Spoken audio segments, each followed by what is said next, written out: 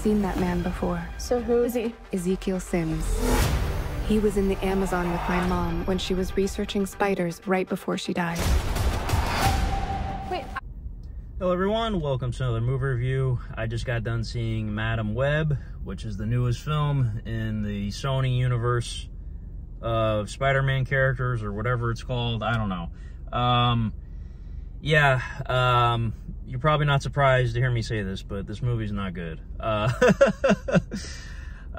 So why did I pay money to see this movie when everyone has been saying it's not good? And obviously by the trailers, you could just tell it's not good.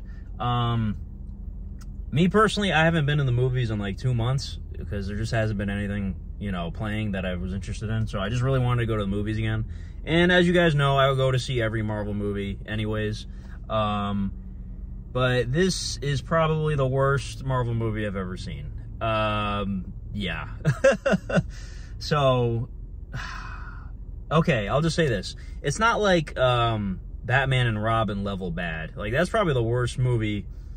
You know, that movie's notorious for being one of the worst movies ever made. But to me, that's probably the worst superhero movie that's ever been made. And I wouldn't say this is that bad. But this movie was so cheesy. Like, it's unbelievable. So, this universe of movies, which consists of, you know, Venom 1 and 2 and Morbius, has obviously not had a good track record, okay? All these movies are cheesy. The Venom movies, I really like the Venom movies. They're just fine. They're okay. They're totally fine. You know, I enjoy them. Morbius, obviously, is not good. I notoriously gave that a 7, you know, when I reviewed it. Because a 7 to me is like a C, you know, like a C minus, whatever. Now, in retrospect, I would probably say Morbius is more like a 6. This movie, I would also probably give like a 6, you know. It's not like totally terrible, like I mentioned. And if you guys watch my videos, you know I'm very generous when it comes to scores anyway. So giving this movie a 6 is probably like high for most people. Like, you're probably thinking like I'm crazy. But to me, a 6 is like a D, like a D minus, whatever. You know, it's not a good score by any means. But again, it's not terrible. Like Batman and Robin, for instance, is like a 3 or like maybe a 2. Like Batman and Robin's terrible. This movie does have some redeemable qualities, you know. Dakota Johnson and the whole cast, they actually, none of their acting is really bad necessarily. It's just the script is so bad. Like, the script is terrible. The movie has a lot of ADR problems, you know, dialogue, you know, like dubbing. Obviously, when, you know, they do this in every movie. When a character is, you know, there's lines dubbed in for, like, when a character, you see, like, the back of their head and they're talking, you know, actors dub in lines all the time. It's called ADR. And the ADR in this movie is terrible. Like, it's terrible.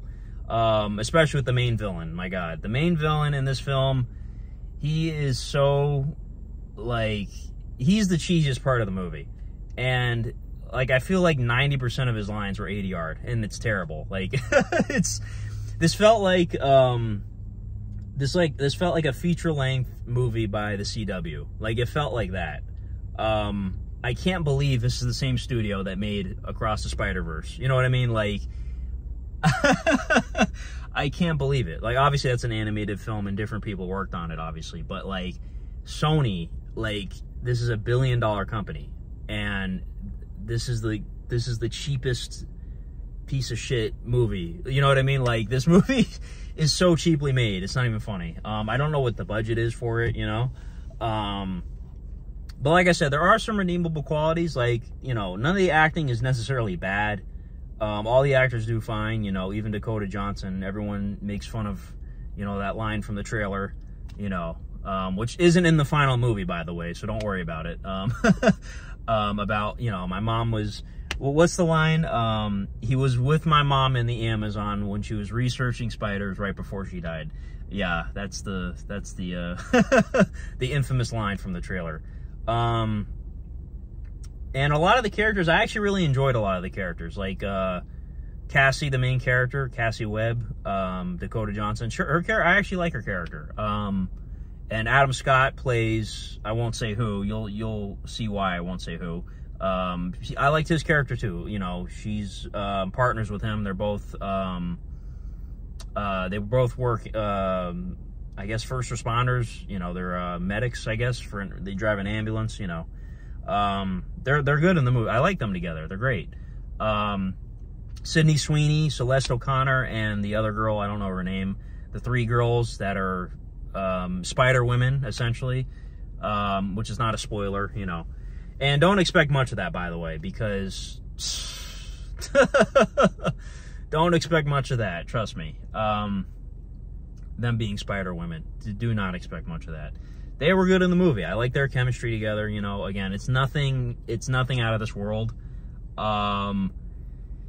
So, like I said, Morbius is a 6. This is a 6. I would probably rather watch this movie than Morbius, but at the end of the day, I feel like Morbius is probably a better made movie, you know, and that's really saying something because, you know, that movie was so generic. Also, this film has no post-credit scene or mid-credit scene, so once the movie ends, you could just go, you know, don't worry about it. And I gotta say, too, my least favorite thing about this movie, aside from the villain, because he was so stock and generic already, and poorly written, obviously, and, you know, the ADR. Aside from him, my least favorite thing about this movie was the last, like, action set piece. It was so bad. Like, it was... The special effects were terrible. You know, the action wasn't even that great. It was just bad. Yeah, so I honestly don't have much else to say about this movie. If you're a Marvel fan, you're probably gonna see it, you know. Even if you are a Marvel fan, you might not see it because I feel like a lot of people are just not gonna see this movie. I feel like it's gonna bomb, you know. Again, I went to see it because I see every Marvel movie anyway, and you know, I haven't been in the movies in a minute, so I just wanted to go to the movies again. Yeah, this was not good, so again, I'm gonna give it a 6 out of 10. That's probably really generous, but yeah, I don't really have much else to say. The story of this movie, basically a guy wants revenge on well, it's not even revenge. He's trying to hunt down the 3 Spider-Women for a particular reason.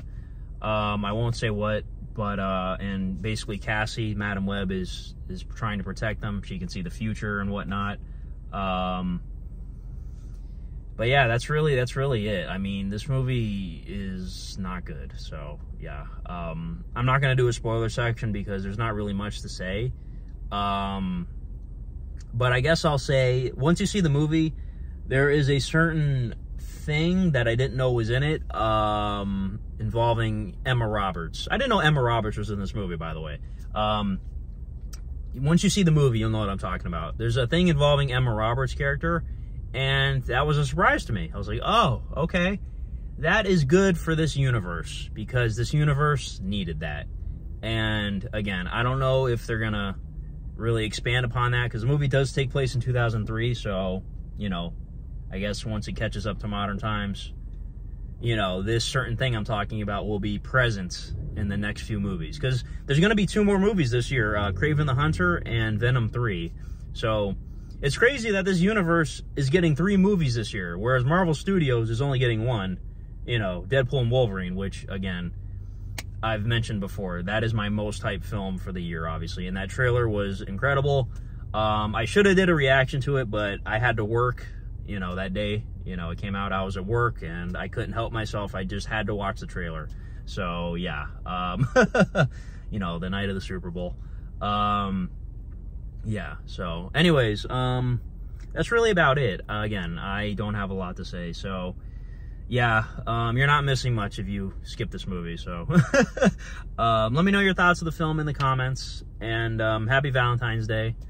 And how would you rank the 4 movies so far in this universe? For me, Venom 1's the best, then Venom 2, then Morbius, and then this one. So, yeah, that's really about it. So, thank you guys for watching, and have a good one.